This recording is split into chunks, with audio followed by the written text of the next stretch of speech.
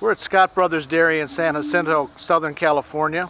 We're talking with Brad Scott, who's recently been selected as the 2013 YDLI Alumni of the Year. Brad, tell us a little bit about what YDLI has meant in your dairy career as a producer and as a processor. Well, after my involvement with the Young Dairy Leaders group, it's shown me that the dairy industry is much bigger than what's in your local area.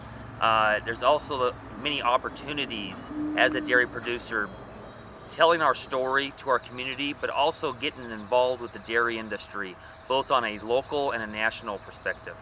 There's so many opportunities out there for people in the dairy industry to be involved, what's going on, not just locally, but on the nationally, also non-dairy activities.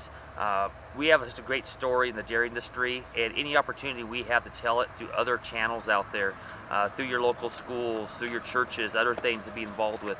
The leadership that I learned through Young Dairy Leaders has really helped me in conveying dairy's message.